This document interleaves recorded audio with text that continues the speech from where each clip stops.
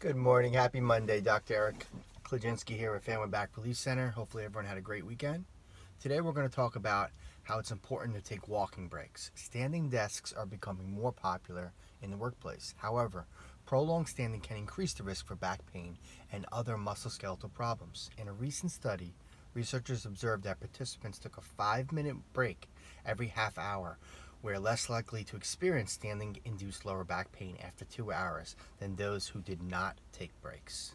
So just the story is, take breaks. If you're predominantly at a job where you're sitting a lot or standing a lot, it's good to move around, get the circulation of blood, get muscle movement, lubrication between the joints. All this stuff will help periodically reduce the incidence of standing or sitting induced lower back pain.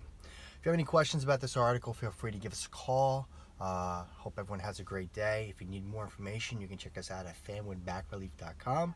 And if you have any questions, like I said, just give us a ring. We're here and happy to help. Thanks for listening, and we'll talk to you tomorrow.